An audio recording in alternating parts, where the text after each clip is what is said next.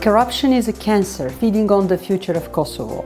Looking away from it leads to inaction. Inaction leads to acceptance. Acceptance makes us look away. Let us break this circle. Several laws against corruption were adopted recently.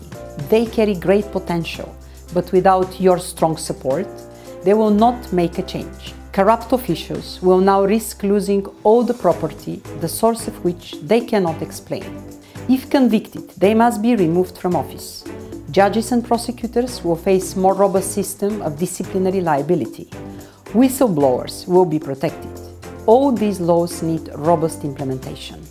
Corruption must be denounced. Do not tolerate it. Act against it.